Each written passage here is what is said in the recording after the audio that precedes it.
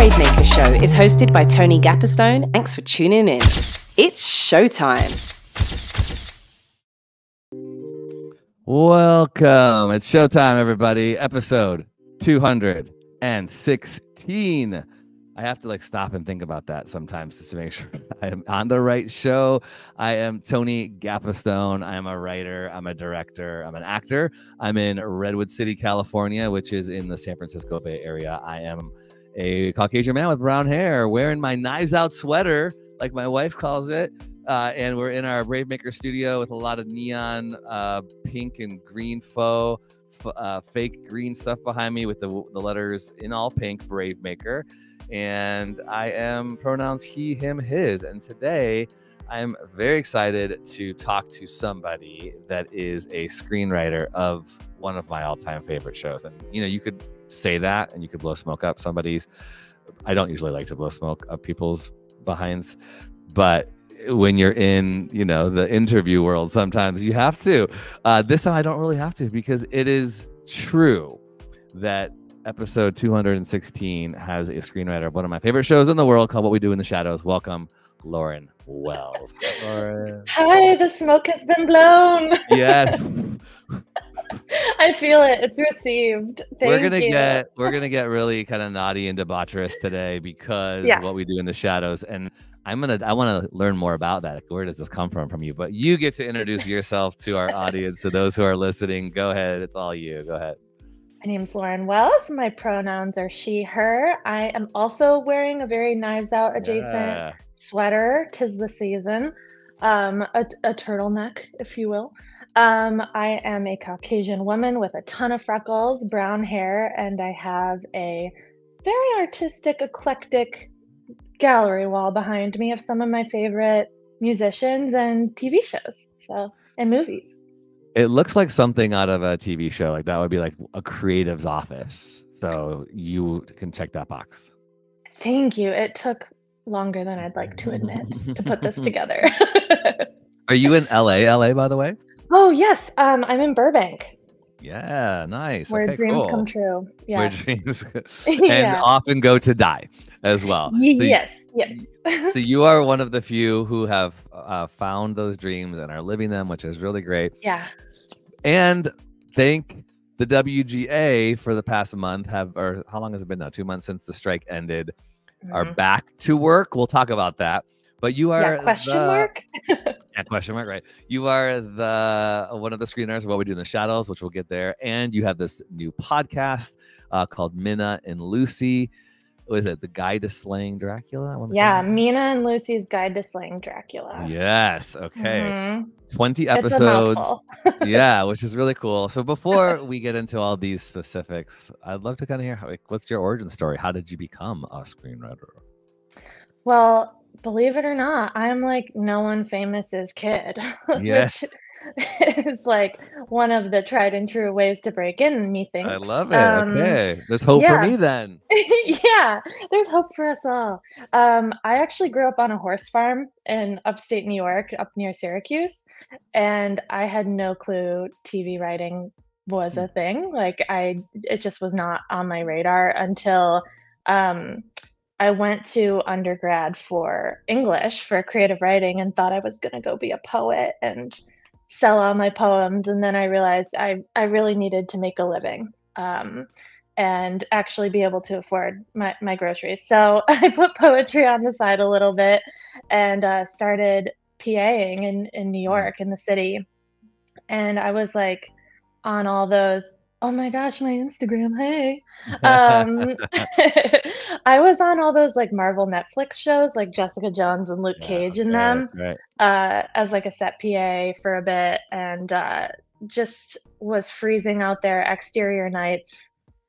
It was a little cold, and I got an interview to be an office PA at one point, and they said, "Why do you want the job?" And I said, "Well, I'm freezing out there.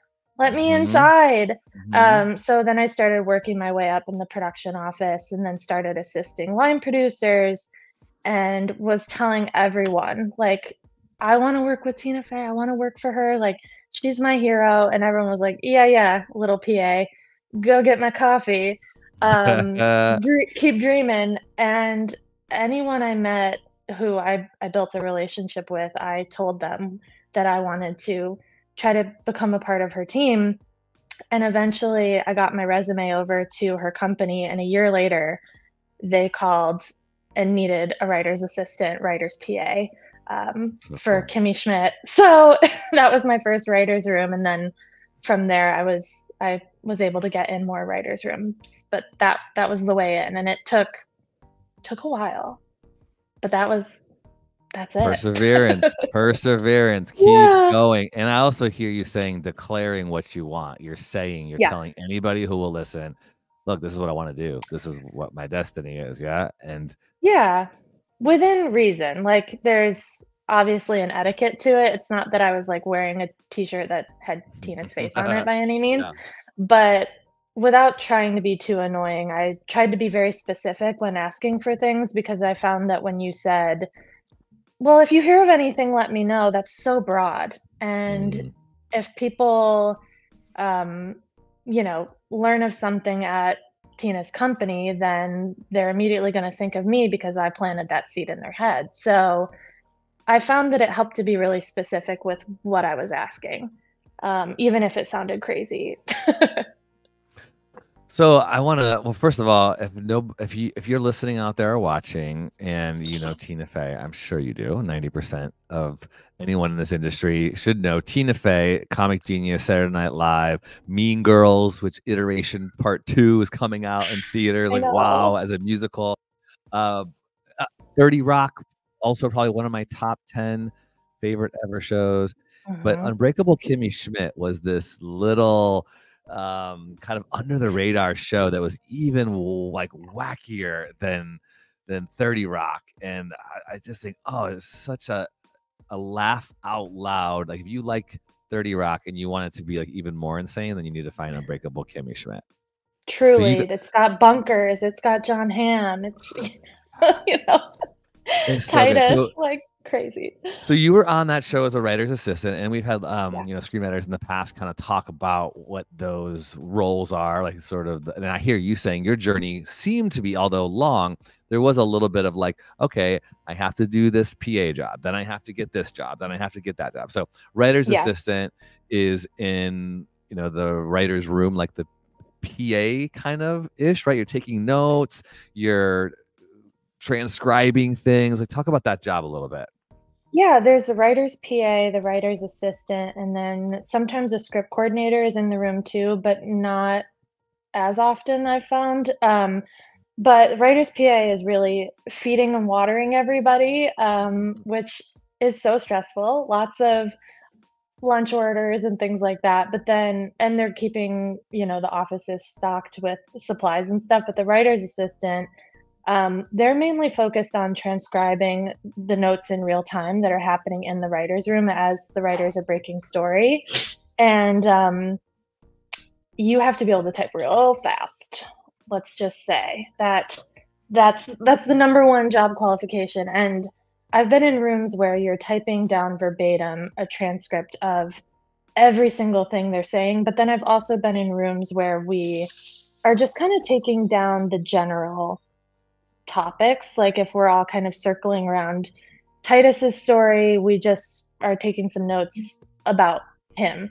So every showrunner has their own preference to how they like their notes done, but really you're just keeping them on track. You're keeping all the writers on track, and sometimes they get stuck or they're circling an idea, and that's when you can jump in and say, this is what we were saying earlier, this is where we left off. So yeah. So the starting at that writer's assistant comes with some patience, some humility, being able, but also really being good at the craft too. Like you don't just get, they're not just looking for warm bodies. They're looking for people who can write too, because there is some trajectory there potentially, right?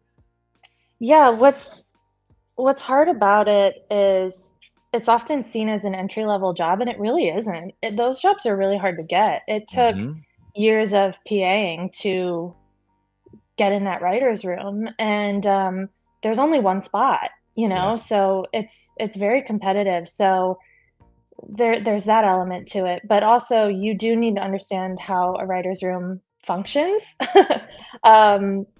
because then hopefully you'll be considered for staffing purposes, and you don't need a sample, like a script by any means, to get a writer's assistant job.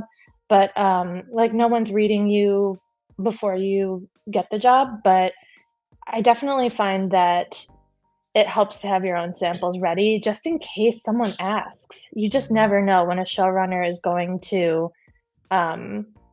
ask to read you, and you better be ready because it's scary. But it's exciting. So when you were starting out there in New York, did you have those samples ready? Did you kind of know what your voice was? Was it like, hey, I wanted to do kind of these out there kind of comedies? Did you already know you were in the monster world? What was your voice at that point? I wish I could be like, yes, I've always known my brand. No, I knew that I wanted to do comedy of some kind. I was in grad school for writing and producing for television at the time that I was PAing. So this grad school program, I was able to just go once a week. And then all the rest of the days I could couch it with PA gigs and office PA gigs. So that really helped. But I didn't really have a solid idea of my voice and the things I wanted to do until I was in writers' rooms and actually seeing how the process worked, and then developing my own stuff once I built the skill set up. Because I think now if I look back at everything I wrote, over 10 years ago or whatever, it's probably not something that would resonate with me now. So it just took me a little bit of being in rooms, seeing how it really works, seeing the process, and then breaking my own stuff that way. I knew I always wanted to do funny things, but I didn't have it honed in the way I do now. And I think it just took experiencing what a real writer's room is like for me to figure that out.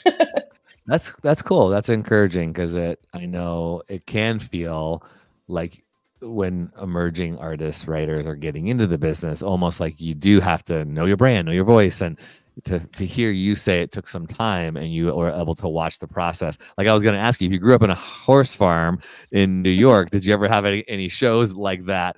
And did you have the sense of, oh, I'm going to bring in my real personal life into these stories, and did those things go anywhere? I think themes from my childhood and stuff are coming in now, or relationship dynamics I noticed growing up bleed into the things I'm writing now. But I never really tried to write like, here's my horse girl journey. I really thought I was gonna go try to write the next mockumentary. I was like, I'm gonna do Parks and Rec. Like that was the number one show that inspired. It's so good. That's the number one show that inspired me to start writing. And just even realizing that TV writing was a thing. So Yeah. I really thought I was going to go out and do these hard comedies.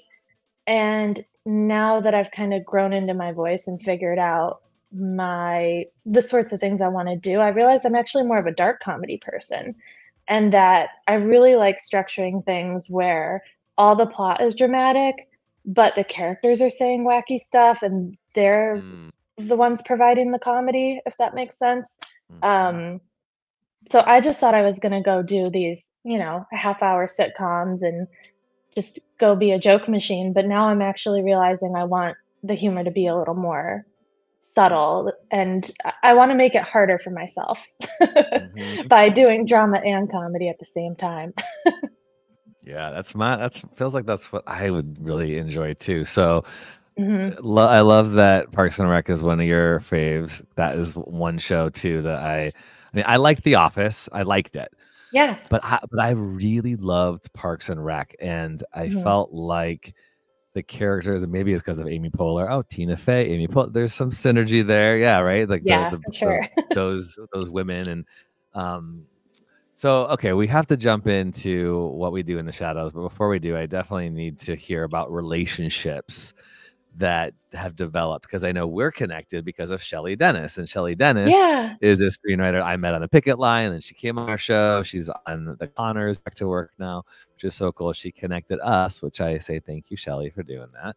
But She's the before we best. talk about what we do in the shadows, I'd love you to just kind of riff a little bit about, yes, you have to be talented and you have to persevere. And it's also about Mhm. really building these connections. So what was that like for you? You didn't have any famous parents to No. give you a trust fund. You made your way in it. How'd that work out in that way with connections? Yeah, I appreciate you asking that because I feel like when people take the plunge and move to LA, before I moved here, and everyone in New York that I was working with said, like, oh, LA, they're so fake, I I haven't actually found that to be the case. Maybe I'm being taken for a ride, but I've actually really found a lot of genuine people out here. And um, I think you get more bees with honey. So when you're networking or when you're on set or just assisting or even fetching coffees, like I just found having a really good attitude went a long way, and treating Huge. everyone like a human,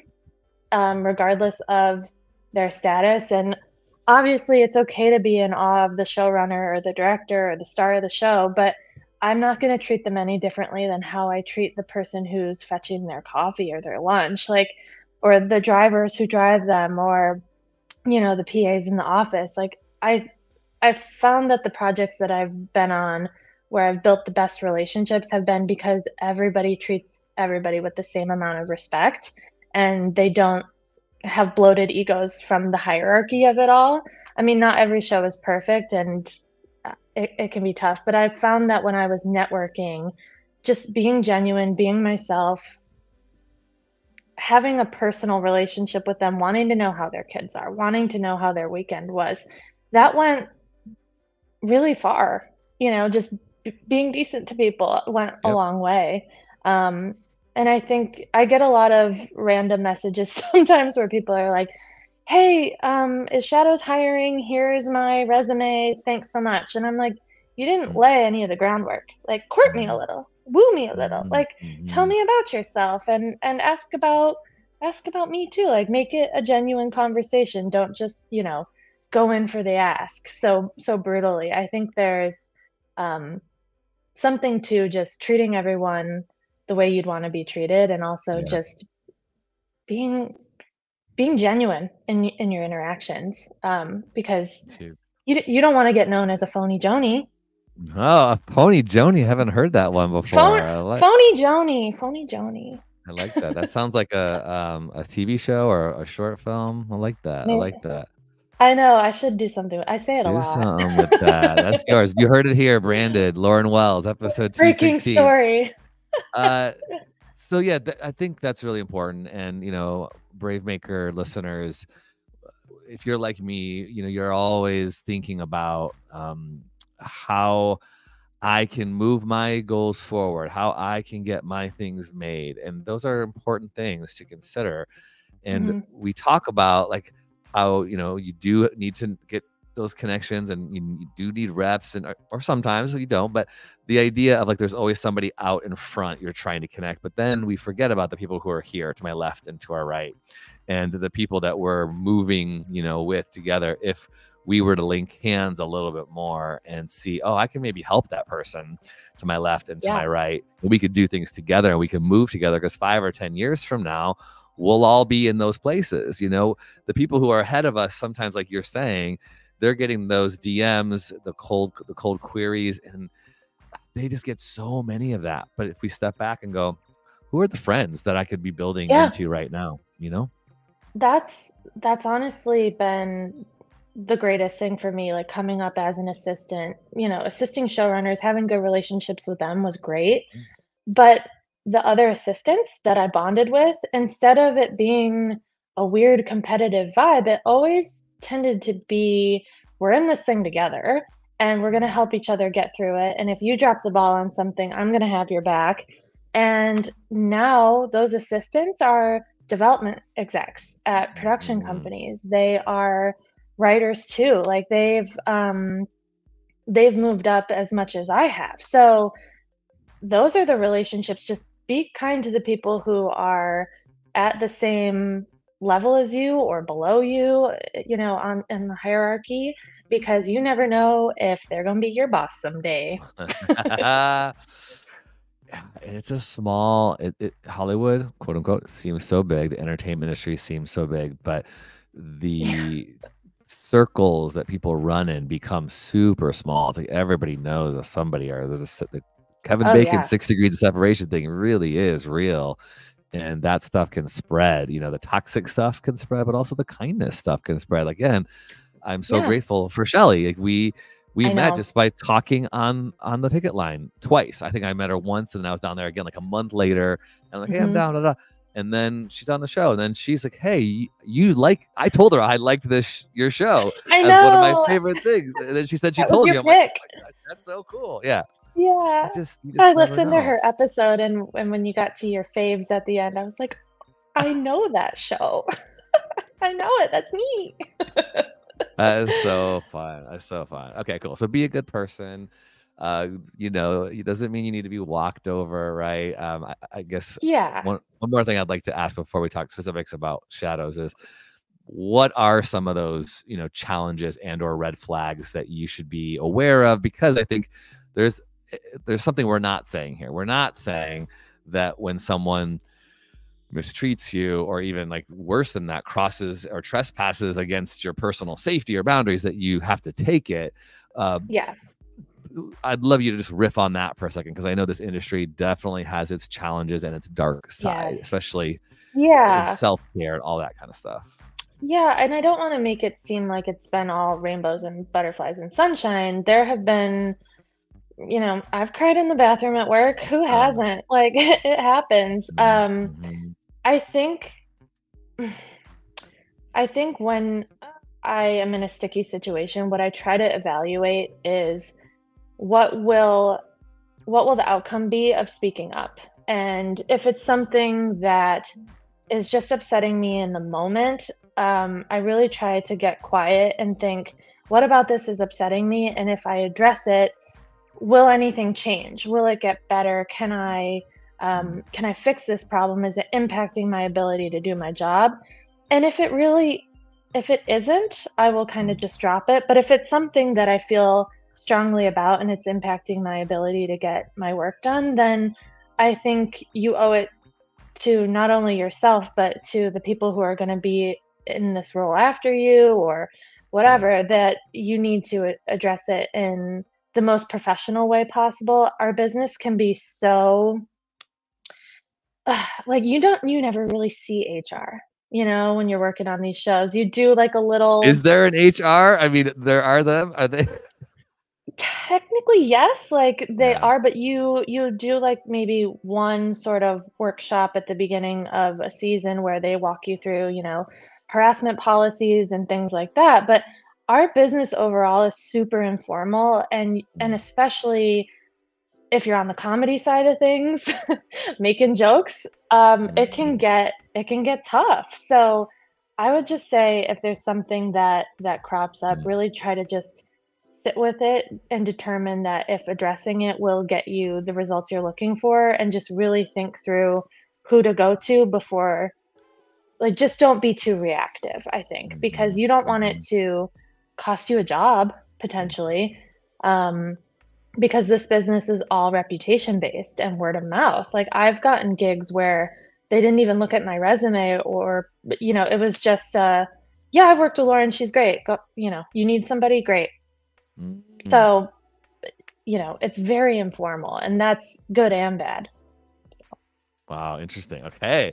Yeah. That is really good. So one thing I just will take away is kind of first stepping back, evaluating how is this impacting my ability to do my job, and then assess how do I respond from there. And I'm sure you have those moments where you're crying in the bathroom, but then acknowledging, do I have some trusted, safe people that I could talk to and or process this with, or get some help? So let's talk about the writer's room of What We Do in the Shadows, and how you got that amazing gig and get to create amazing lines for some of my favorite characters on TV. Naja. Come on. Yeah. Come on, Laszlo, Nandor. I mean, is she your favorite? I mean, she must be. You kind of have like a non-vampiric vibe of Naja in some way. Yeah, she's probably my fave, or the guide, or the doll. The guy. Oh my gosh. Sometimes my wife and I are watching that show, and I just like, this is so like ridiculously good. Like I get mad. I get mad in such a good way. Like, I'm so proud of like that this came out of someone's brain. Like, so tell me, what are some of your favorite parts, and how did you find your way into the room, and what was the connection, all that stuff? It's really creepy how I went about it. Good. You know what? I'll tell you.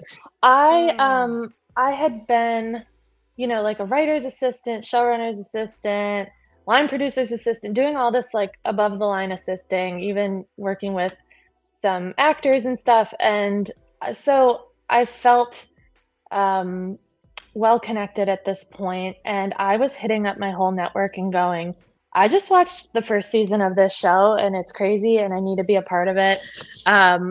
Do you know where they write? Do you know, like, my whole network basically was getting bombarded by me going, What We Do in the Shadows, What We Do in the Shadows. It used to be Tina Fey, and now I was blasting everybody about this show. And the week that I reached out to a friend of mine, she was a UPM on a show I worked on called Happy for Sci-Fi, and I was the line producer's assistant on that, and I got to know her as the UPM. And I just texted her and I said, Megan, do you know William Meny over on What We Do in the Shadows? On IMDb, I see he's the script coordinator. And I knew to kind of, like, I'm not going to go get a message to Taika Waititi or Jermaine Clement. Like, I'm not a crazy person, but have you met them is the question.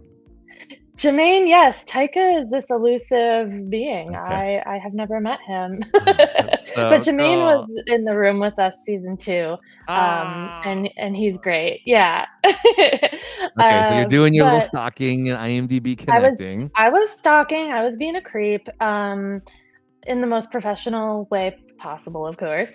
And quote that. That's so good. Be a professional creep. Yeah, so bad. That's a good quote.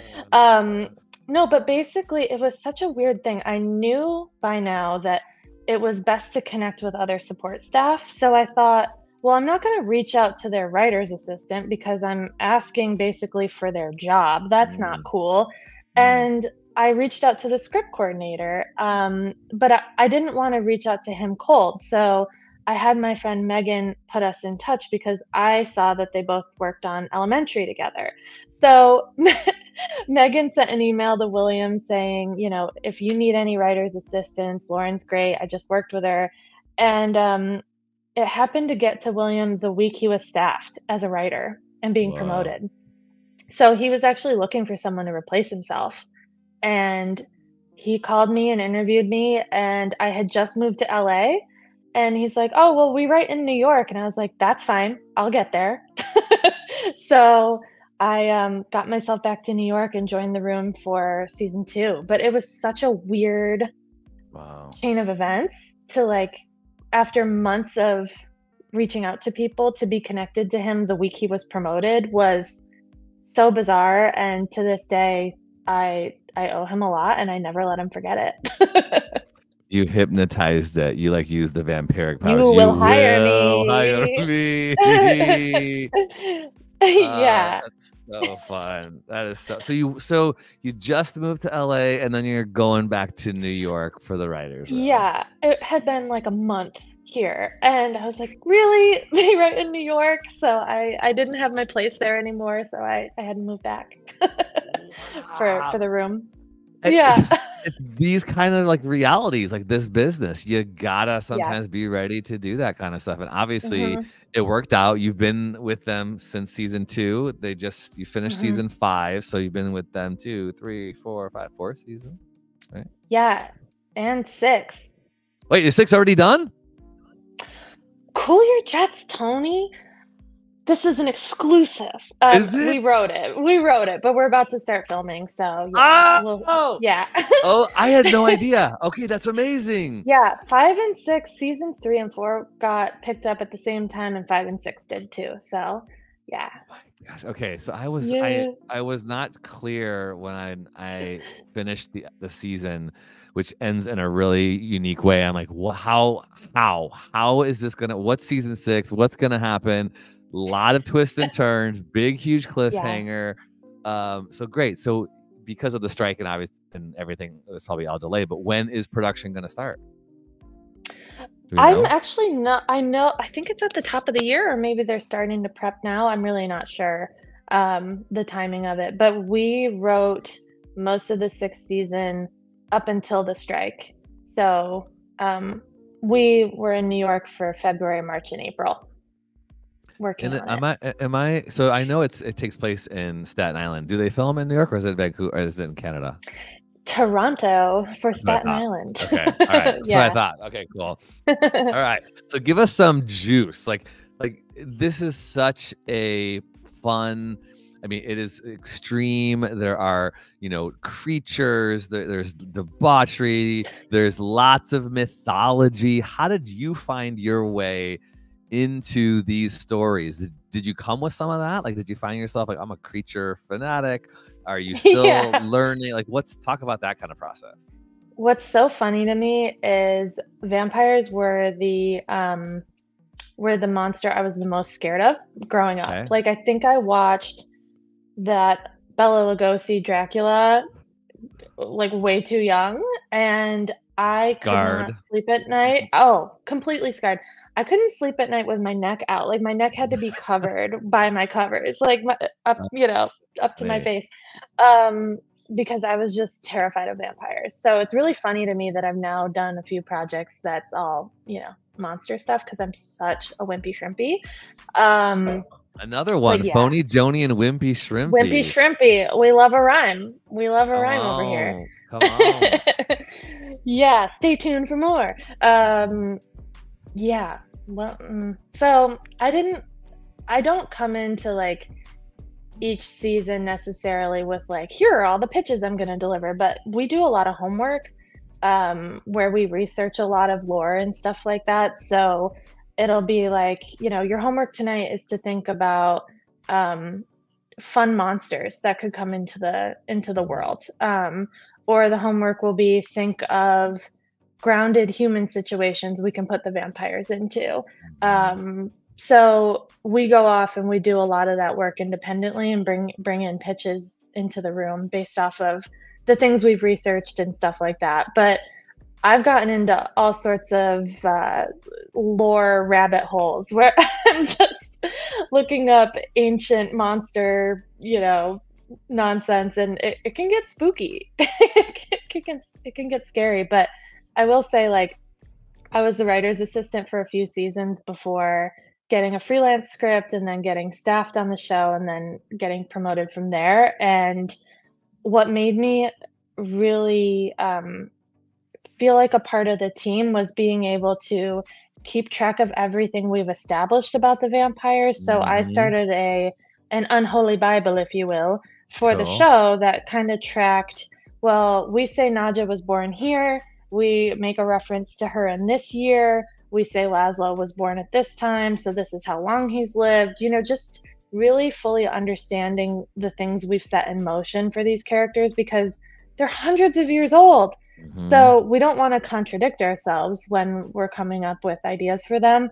So I feel like helping keep track of the things we've established and making sure that anything new we come up with fits with what we've already said made me kind of a helpful member of the team, I guess. I found that to be a good way in, and then it helped me know the show really well. Yeah. So when I finally got a chance to co-write with some of the other writers on the season 3 finale, that didn't feel scary to me. I was like, "Oh, I know the show. I know everything about them." Like, people will come to me and say, "Does Colin have a reflection?" And I'm like, Mm. "No, he does not." Or, "Yes, he does." So, like, I was kind of tracking a lot of stuff that made me useful, hopefully. Yeah, you're bringing value, which is such a great invitation for all of us as creatives when we join a team, is if we recognize that we have skills and abilities. And my daughters taught me the phrase "pick me." It's like, you don't have to be a pick me, like you don't have to be so insecure, like you're just hoping somebody, which often feels like the creative life, we're asking someone to give us a job, but you do bring Yeah. something unique, right? And if you know it without being, an egomaniac, you go, "This is what I can do," and then people recognize it. That's really, really cool. And then you're bumped up the ladder. Like, I love that. That's so Yeah. cool. Yeah, and I will say I'm glad you brought that up because, again, like, I know I did some light stalking and probably came off, it's a little creepy, but there really is an etiquette to all of this. And when I was even asking to be considered for staffing, it's really important to know how you're going to phrase that. Hmm. So it never was something that I just assumed would happen for me, like, oh, they're going to make me a vampire. They're going to make me a writer. Hmm. I did feel like Guillermo, for a while, all those assistant gigs kind of add up. And Yeah. I feel like it's really important to go about it in a respectful way. So I had just, reached out to the showrunner and the number 2 on the show, and I had said something along the lines of, you know, would you please consider me for, if there are any opportunities for a freelance script, would you please keep me in mind? I'm happy to share a sample. But at that point, I had built the relationship, so I felt okay Hmm. asking. Um, but it never was kind of a demand. Like, okay, well, time to promote me now. Like, yeah, Hmm. you definitely want to go about these things um, with respect to the people who Hmm. are possibly giving you that opportunity. Hmm. That's a good point. Yeah, thanks for saying that. What I hear you saying, there's an important part of sort of our due diligence, I think, in the Yeah. industry. We joke about stalking, but really, like, we need to be utilizing our IMDb and we need to be researching. And if you're going to be applying for a job, well, then you darn better have watched all those seasons before Mhm. and know who the showrunner is and know what some of the other shows that they have done. I'm on a very small scale with BraveMaker. There's a couple times where, somebody will DM me like, "Hey, or like, some people think we give out money for free. We don't. We help people raise money, right? But they'll Mhm. DM like, "I'm looking for $500 for this. Please give." I'm like, "I don't even know who this person is," and I'll click through. I'm like, "Oh, they're not even following us or me," or like, it doesn't make sense to me, And there is Yeah, like this. knowing what to ask for is huge because I'll sometimes I used to get emails where people were like, "Oh, are you hiring a writer's assistant?" I'm like, "You're literally asking me for my job. Like, that's Yeah, my right, job." right, Like, right. no, and I'm gonna keep it. Or sometimes people would reach out like, "Oh, I'm just graduating, from this school, and are you hiring a script supervisor?" I'm like, "Well, the fact that you're asking for a script supervisor job tells me that you don't know what that Yeah. is, because that's Right, right, actually a right, set right. position and not in the writer's room at all. And um, no. So I think it's really important to do your research, like you're saying. Yep, do it. Gosh, Know okay. what you're asking for. Yeah. Okay, so I could talk so much more about what we do in the shadows. I'm asking maybe one or two more questions, then we'll talk about your podcast. Okay. So you did. I rewatched one of the most recent episodes from season 5, the roast of Laszlo. So many clutch. I mean, there's so many just things that like how like there was one line about the Baron who got burnt. Once at this point in season 5, but then twice got crispy, and I think Nandor makes a joke about he looked like George Hamilton had sex with pork rinds or something. Like I was like, yeah, where? I mean, are you just spitballing jokes and talk about like that writer's room? And you must have to, get a little raunchy and crazy. Oh, we're disgusting. I wish that line was me. I'm pretty sure that was our showrunner, Paul Sims. I mean, it's so perfect. And so specific. But I find that like the funniest things to us are just the silliest and just the most specific. I think at one point the Baron is hanging upside down in that episode and he's all crispy at that point and falls down, and Colin says he looks like a shriveled up nutsack. Yeah. I was very proud of that. That was yours? I remember that line. I was like, this is disgusting, but it's like something terrible Colin would say in that moment. But yeah, we do a lot of like stuff at the beginning of the season where we'll think about what we call little sillies, and it'll just be things that really tickle us, that are just silly. And a big example was Nandor Goes to Space. That was a card, I think, for like 3 or 4 seasons maybe, that we just could never figure out what to do with until season 5, when we send him to space with a GoPro. And it's just something that like made us laugh for so long, but we couldn't ever really figure out. So we do a lot of just what makes us laugh, and then hopefully it makes the audience laugh too. Gosh, but so yeah, the one episode in season 5 where they go on to the news. Oh my gosh. Yeah. And the erasing, the Italian neighbor's memories, Gizmo continually get, and then Harvey, by the way, you must have got to meet all of them in person. Actually, no. I have not. Say more about that. Tell me more. I don't think I have. I've met Anthony Atamnik, who plays Sean the neighbor, because I cannot escape him. We've been on 4 projects together now. Oh, that's awesome. But COVID set up a lot of protocols for us where we couldn't go to set during that time. So that was a big factor. And that just made it tough to get up to set. So I think that really threw a wrench in things, because I'd love to meet them all. Well, they owe you all of the things that you put into their mouths a great deal. Because also, what we do in the shadows has been like nominated, gotten so many cool attention, and it's still like, some people don't quite know about it. So get on it. It's on FX. Season 6 will go into production in 2024. You heard that here, everybody. Episode 216 of the BraveMaker podcast with screenwriter Lauren Wells. It's so fun. You'll feel a little bit like a middle school kid getting all of the naughty jokes, at school, and then trying to come home and see if you can say them in front of your parents and being told you can. Oh my gosh. Don't do that. We don't recommend that. No one said to do that. Oh gosh. The whole Colin Robinson thing. I mean, I can't. Y'all please tell your whole team I'm so I have so much admiration. I have been so inspired. I told Lauren off the podcast that I did my own little mockumentary called Creature Comforter, inspired fully by what we do in the shadows, and it was so fun. We had a group of special effects makeup artists do like a werewolf and a vampire and the Bride of Frankenstein, which I'm now doing a whole thing on with Brenda, the Bride of Frankenstein, and I just owe it to you all. So thank you so much for all the. I can't wait to see it. Heck yeah, I will share with you. I'll share with you my script if you want a little peek into it. And I'm sure I can download what we do in the shadow scripts out in the world, but I need to. Is that not? No. Okay. I think the only one out there is the pilot.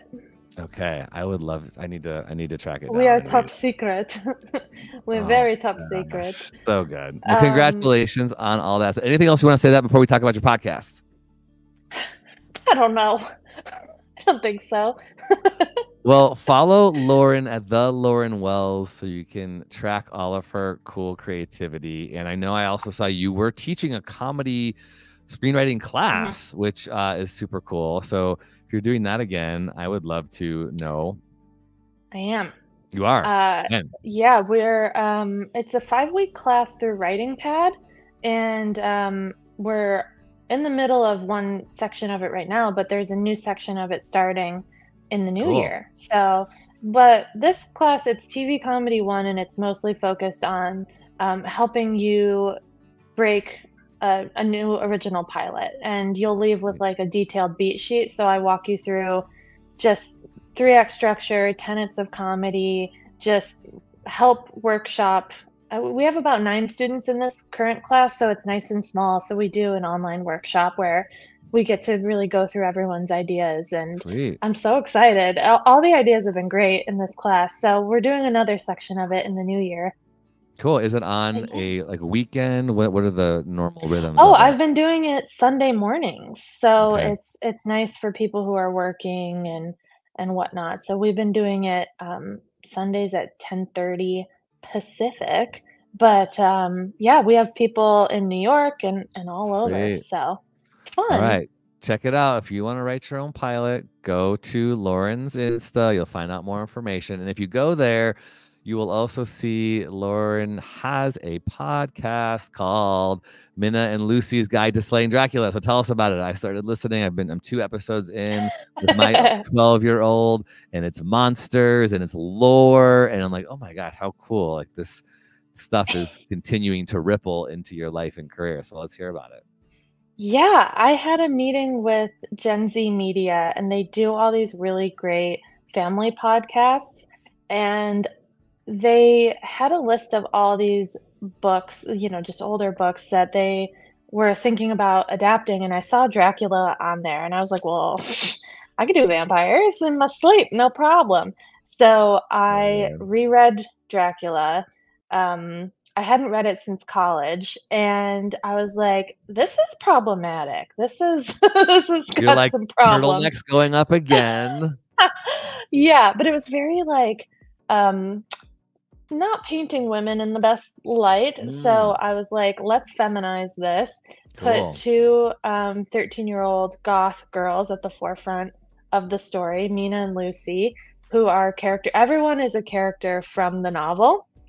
And a lot of the things that happen are inspired by the novel, but I just took it and made it more modern and tried to add in some of the hip youth lingo. I've never felt older trying to write for middle schoolers. I was like, I'm not cool anymore. This is hard. I don't know that I ever was cool, to be fair. But it was really fun. We wrote 20 episodes. I did. I wrote 20 episodes of it. Yeah, buddy. And we cast Richie Coster, who you see there. I worked with him on Happy, and he plays Dracula. And he was a really scary character on this show Happy that I worked on, and he agreed to be our Dracula. And he actually, that photo that you guys just saw, he was recording in my hometown, which is kind of crazy. Wow. Because I graduated with like 80 kids. It's a very small town. And he went to my hometown because that was the nearest recording studio for him.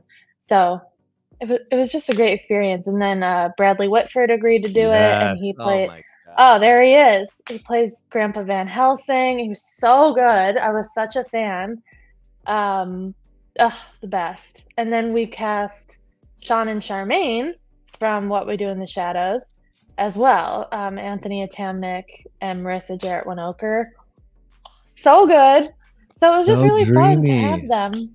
I know. We had a really good cast. And the girls who play Mina and Lucy they just nailed it. They hit it out of the park. So That's It so was really cool. fun. I'm very inspired, and I was listening, thinking like it was fun to kind of hear the Easter eggs, like the lunch lady is Rensfield, and I just thought like Yeah. it's really fun. Like it just reminds you the creative possibilities that are out in the world. Like there's just no end to creativity. So keep going after iterations and changing things up, and you're feminizing it and you're making it applicable to teenage, middle school girls. I'm like, it's just Mhm. cool. It's so brilliant, so fun. And we all know and we have been hearing about the expansion of storytelling through podcast, narrative podcasts. I'm like, it's possible. And somebody could do Yeah. this even on their own. It made me think with the project I'm working on, like this whole Brenda Bride of Frankenstein. What if I started out with a podcast with my friend who's gonna Oh, I yeah. could totally do that right now, Mhm. I mean, the sound design on these podcasts can be amazing. So really, like, I don't know, I think the possibilities are endless. Like, it can be a book and a podcast and a movie and a show. Like, it can it can do all these things. It's wild. Um, I had never written a podcast before. So I was used to writing so visually for the screen. Mhm, So it was really interesting to write just what you're hearing. mhm, And I was really struggling to not go, "Hey, look at this thing I'm going to describe to you in detail now."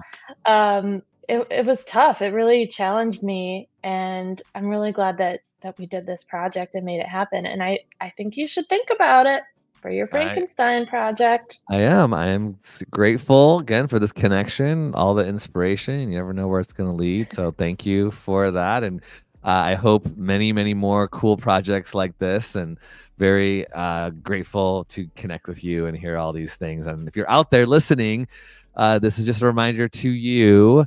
We say this almost every week, but you got to keep going after it. It might take time, but Mhm. just get to the writing. You never know where it's going to end up and where these ideas and your life's experiences are going to, what like format they're gonna unravel in. It's really, really cool.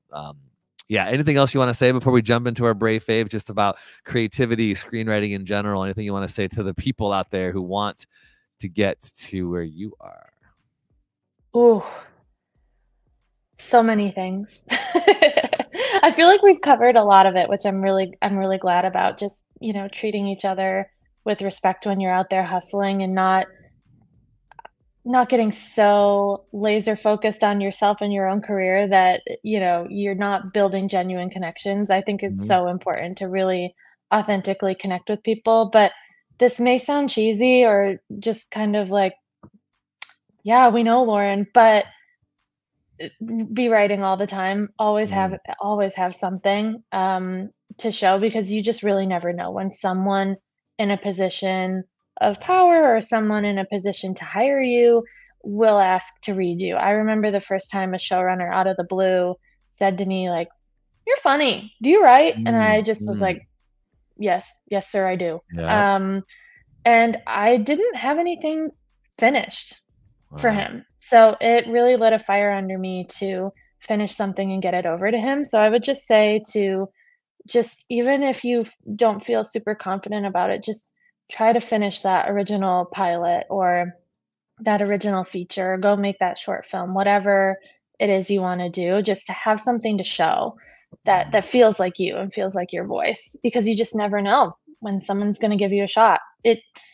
I think I was called on a Saturday afternoon by our showrunner saying, "We're gonna staff you for a Mm. Monday start." Ooh. So, I had to get to New York, for Monday, and My your gosh. life can just change in a second, so be ready. Be ready, Lauren Wells. Thank you so much. I'm Thank ready. you. She's ready. You all be ready as we hit the end of 2023. Let me encourage you to keep going after it. Keep writing. Keep telling your stories, and don't go away because we have some suggestions of some things. We call them our Brave Faves. Brave Faves. TV shows, films, books, songs, technology, clothing, podcast, food, and more. These are a few of our favorite people, places, and things. Brave Faves. All right. So in this vein, this creature vein, I am going to share. I know usually don't share like trailers, but It's a film coming out from an esteemed screenwriter named Diablo Cody. It's called Lisa Frankenstein. It just looked so freaking fun. It just like it looked like a John Hughes movie in a creature space, and I have been loving the Frankenstein creature vibe lately. It's a directed piece by Zelda Williams and about a schoolgirl who's gonna crush a corpse, right? Why not? So check it out. I don't know.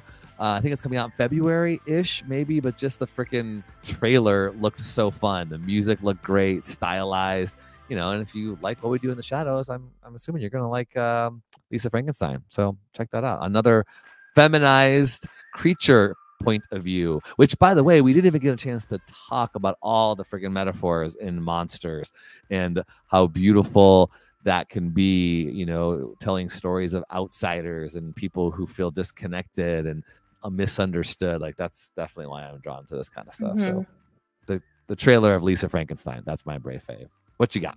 I love all the colors. I love it. Yes. Well, I have kind of a two-parter. They're very different, but I'm doing a rewatch of The Righteous Gemstones on Max. I love that show. Isn't it so good? So fun. I mean, chef's kiss. Perfect. Oh. I'm just obsessed. That would be like dream show right there, To be on as well, to write on? To write on it, yeah. Like I love everything about it. I'm obsessed. Gosh, so Laura, I'm doing a we are of the same. So I know we'll talk more, but that's some of my background. I come from that world, and I love poking at it. I love to poke. We're gonna talk. We're gonna talk about it. Oh, that's so and good. then this is a little very different. I've been reading a lot of memoirs this year. Like, obviously read Brittany's memoir. So amazing. But Wishes. Yeah. I listened to the audio, but that part cracked me up. I did too. Obviously. But actually I keep voting on Goodreads for Paris Hilton's memoir. It was so good. She never really was on my radar like a ton by any means. I just kind of was like, oh, The Simple Life. Yeah, I know Paris Hilton, but getting to read her story was just heartbreaking, and the things she's been through, and the troubled teen industry was not a thing I knew about. And she's really been such an advocate for kids that have been sent off to these really abusive schools and without the parents knowing about it. So I'm really rooting for her. Not that she needs my help. She'll be doing just fine, but her memoir was really well done. Right on. And I she's just not saw she at had her all second baby. She's got like two babies 10 months apart. I'm like, wow. Yeah. It's both through Circuit, I think. Yeah, I think so. Yeah. Yeah. That's cool. But yeah, I was surprised. I didn't know a whole lot about her, and then I read the memoir and I have a lot of respect for her as a businesswoman, and it talks a lot about her being at these really abusive schools and having to run away and then getting caught again, and just nobody believing her when she was telling them what was going on there. So it's a whole industry I knew nothing about, and she's now a huge advocate for it, and I'm really impressed. And Paris, if you're listening, we have a screenwriter who could adapt your memoir for the future in podcast form. It's already being done. Is it? Someone's adapting her memoir. Yeah, it was in the trades a few weeks ago. Okay. Dang. And I was like, I want to help. It seems to have worked for you in the past, Lauren. So as you do your what do you call it? Your professionally, stalking. Professional stalking. Yeah. Etiquette friendly stalking. Yeah. I know. Sometimes I'm like, maybe I should be a manager or an agent. Like, I'm really good at hunting people down. I dig you. Awesome. Jobs. So good. Lauren Wells. Awesome. Episode 216. Thank you so much for being on the show, Lauren. Do not go away. I need to say thank you to our team, Amy Cohen, who is producing this from Austin, Texas, been live quoting our awesome guest today. And then we have Jessica Cohen, who's our intern, who will then edit all of these clips and put them on our social media. So if you're not following us on BraveMaker.org, please do, so you can get all these clips in your feed and reshare them, because people need to know about Lauren and her podcast and her shows, and you can hire her to adapt your next monster series. Also wanted to let you know that Barnell Amos edits our podcast and Carrie Alley does our social media promotion. So thank you to them. And finally, as you come to the end of the year, remember us, please, in your generous giving. We are a 501c3 nonprofit organization, which depends on the generosity of people like you who believe in the arts. Justice, diversity, inclusion is our mission: education, entertainment, and community experiences. And you can donate through text. Just use our name, BraveMaker, and text it to 44321. You'll get a link right on your phone, or go to bravemaker.com/donate. We're on all the places: PayPal, Zelle, all that kind of fun stuff. And finally, we are going to Sundance. We don't know if we have a film there yet. We have 4 submitted, but we're going regardless. And we have 2 spots left in our condo right on Main Street. If you want to just hang out with us, walk to the Egyptian, walk to the library, get on a shuttle, talk about movies, mix and mingle with all the creative people in the industry. There's 6 of us going so far from the Bay Area to LA. We would love to have you. Just message me, find me. I'm easy to find, and you can come join us. All right, Lauren Wells, last time to promote your stuff. You want people to listen to your podcast, watch all your shows, follow you on Insta, the Lauren N. Wells. Right? No, the Lauren Wells. The Lauren Wells. The Lauren Wells. But you have a website, Lauren L. Wells. That's right. LaurenLWells.com. It's hard. There are a lot of Lauren Wellses out there. Some of them have gotten my tax returns. So, you have to be specific. You're like, if you want to pay, if I owe, please pay. But if I'm getting something back, you send it back to me. Oh, right on. Awesome. Well, we'll definitely keep in touch. If you have a few minutes and you want to stay right after, we can chat a little bit before I got to go. And you probably got to go, but otherwise we will be in touch for the future. Everybody, the Lauren Wells. This is so cool. Episode 216. Thank you. Yeah, thank you so much, Lauren. Everybody else, have a great holiday season. Guess what? We have a show tomorrow. I am talking to an amazing short filmmaker who's got some buzz around the Oscars for her Sundance winning short film. So come check us out tomorrow. We'll be on all the places. Brave stories change the world. You are the story. Bye, everybody.